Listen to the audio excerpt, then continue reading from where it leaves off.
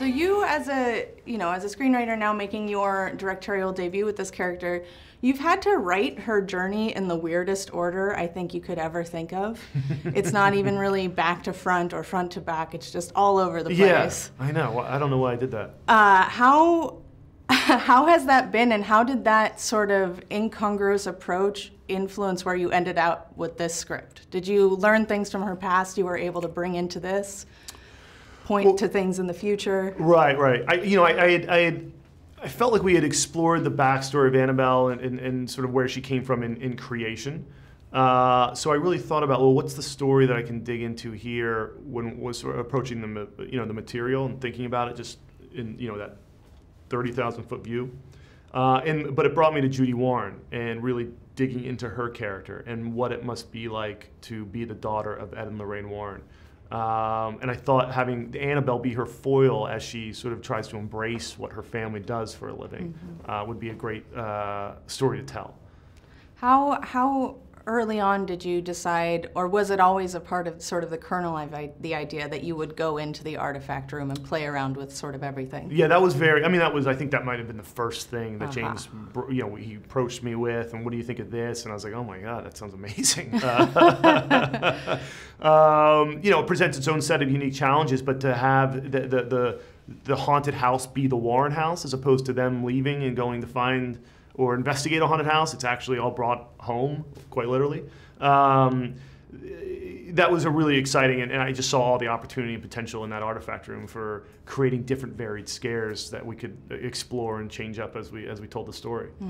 Correct me if I'm wrong, this is in 1971 after the events of the first Conjuring? Yes, it's actually, it's the first part of that movie picks up right where the Conjuring right where the Conjuring, that when they're interviewing the nurses, they bring the doll home, and then we cut to, a year later, the events of the first Conjuring have already happened with the Perone investigation. So it's about a year later. So the Warrens are starting to come on the people's radar, out in the public, and word is getting out, the secret's getting out about what they do for a living.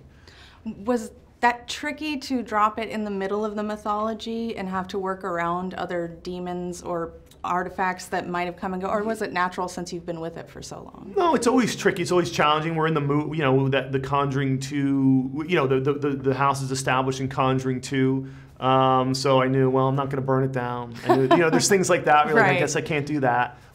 So you do have to, you have to pay attention to what comes later. But we're telling the story of, the story. It's also one of the reasons I said it over the course of one night too.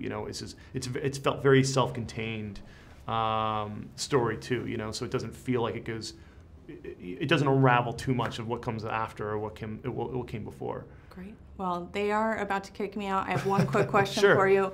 Of course, you also have It coming up this year. Everyone's very excited. Yeah, me too. What was your favorite part about getting to write the grown-up versions of those characters, having already worked with the child versions? Well, it was just great to revisit the character. I mean, we sort of got right into it writing those, but it's just always a joy, to be able to adapt Stephen King and use the book as a cheat sheet when you're writing the script is always fantastic. And one of my favorite parts of the experience, as it was with the first one, was also working with the Muschiettis. Yeah. They're great people. They're great, brilliant minds and talents. And I just seem to thrive in a collaborative environment. And they're just great teammates. So that was really my favorite part.